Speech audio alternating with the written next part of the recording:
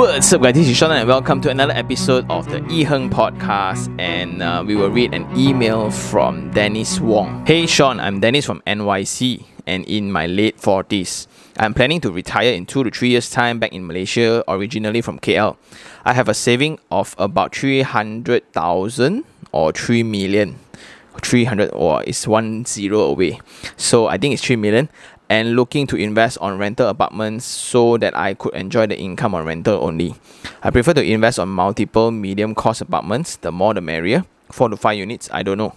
What's your take on this? All strictly on rental only, as I have already owned a guarded double-story house in Puchong, currently rented out, and another single story in SS3 which my parents is living right now. What's the current property market like? Should I buy now into the new projects which will be ready in 2 to 3 years time, or wait till I come back and get the ones that's already there? I know KL Center is very high on rental returns but also very expensive to own. Do you prefer all properties in the same area or a more diverse place? And which area do you prefer? I would like to know if some developers are better compared to the others. If so, can you recommend some to me as I have left for very long?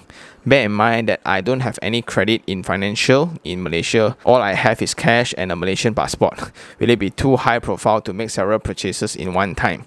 I'm looking forward to your expertise, advice, and start my plan right away. I thank you very much and appreciate for all info. Dennis. Wow. Okay, so first of all, it has been a dream to actually go to New York City because I think one of my heroes is actually Casey Neistat. And yeah, I just love all of his work, and my work is heavily influenced by him. Okay, that enough said. Thank you very much again for the email, and let's get to it. So number one, do you invest in multiple medium courses or do you just go for like high ends? I would say medium cost doesn't necessarily mean it's going to be high rental, and high cost doesn't mean it's going to be low rental as well. So I would suggest to go in accordance to where the development is. So for example, like TRX is coming, right? So you better keep an eye around in TRX where you have a lot of new upcoming places, right? Then if you look into highways, there's an episode where I mentioned all about highways, right? Then 5 new highways where the development that is adjacent to the outlet from the highway that will also benefit from it. Or you can always go to the very famous established townships like Desa Park City, Mont Kiara, like Bangsa, and things like that, right? So those areas are generally fine, but I would suggest to actually have a baseline, which means what's the base ROI that you would like to have. So that will actually be helpful also if you were to engage an agent to actually shop for you, right? And let's say for 3 million, maybe I would suggest to go for a Mont Kiara and a Desa Park City, which is like pretty awesome already, because these are areas where the rental generally is very, very stable. I think that's also something that you need to decide whether you want stability, predictability, or you want like suddenly you make a lot of money. When we hunt properties in accordance to news, right? Like for those who hunt for Bandar Malaysia initially, or that wants to buy nearby Bandar Malaysia, all got burned just because that Bandar Malaysia will require another 10-20 years just to build up. So that's something to also take note. So I would suggest, since you have the benefit of cash, right, I would suggest you to go for subsales.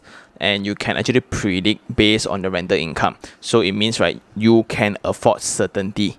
Or you can also mix it up. So I would always want to diversify, where I want to buy one in Mont Kiara, one in Desa Park City, one in Bangsa. That also includes buying some which are subsale and buying some that are new, right? But new usually will have more premium, and you seriously need a lot more data to justify your purchase. For example, like the one that I was buying, the amount of work just to justify one purchase is tremendous, and a lot of people just don't take that effort into account. So they think like, oh, it looks good, then I buy. So based on recommendations, right, I'll suggest some of my friends to you where they are agents, and sometimes they may also want to represent you. That's because I don't have the luxury of time to actually accompany you and go email ding dong with you. I wish maybe in the future I can actually help foreign Malaysians, right, or foreign buyers to actually shop around, represent them and buy property. Wow, that's the life, right? The last concern would be you buying cash straight.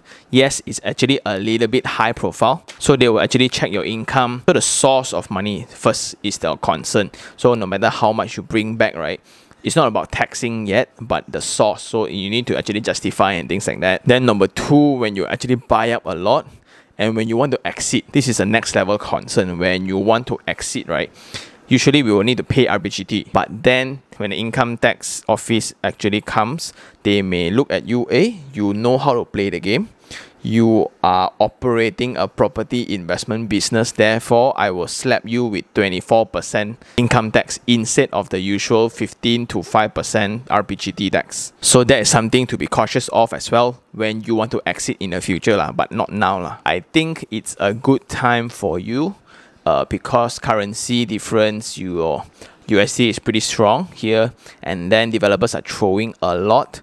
And in my opinion as well, I think Malaysia is in a very, very good place right now in terms of investment, because if you look into Hong Kong, right, everything is still politically, they have issues. Then if you look into US as well, so currently racial thing and COVID, right, so all those actually do affect, and all their money, their investment funds, right, needs to go somewhere, and Southeast Asia seems to be very promising. Even IMF recognized Malaysia being very effective in our healthcare, right, so like our COVID situation somewhat is already under control, and our business are starting to come back already. So recovery rate is going to be tremendous in Malaysia, and I think it's a very, very good time to come back actually. So welcome back. Maybe we can go eat wonton mee again. So in conclusion, high price doesn't mean low returns, and low price property doesn't mean high return necessarily, but it's still within the medium range. So I would actually say 400 to 800,000 would actually be ideal. Anything above $1 million, then it's a whole different story, because not many people can actually afford a rental of 5,000 just to break even. Okay. Next would be a few questions that you need to ask yourself, which is the base of ROI. So are you a rental ROI person where you want to take rental every month kind of thing, or are you into a capital appreciation person? So like if you have cash right now, would you want to buy straight up a landed property, or would you want to go for several apartments and you collect rental? So if you go the latter approach, you need a person to manage them for you. So if you need help on that one, because my company also provide help, so if you need any help, do let me know, and I will actually recommend an agent for you where he actually leads an agency and things like that. You just deal with him. Then last of all would be buying cash straight. So yes, it will be a bit high profile. I think that's about it, Dennis. Thank you very much for the email, and I really appreciate it, from all the way from New York, right? So for those who still have any questions regarding real estate, do just email me at taniherng@gmail.com, or you can just DM me on Instagram, iherng.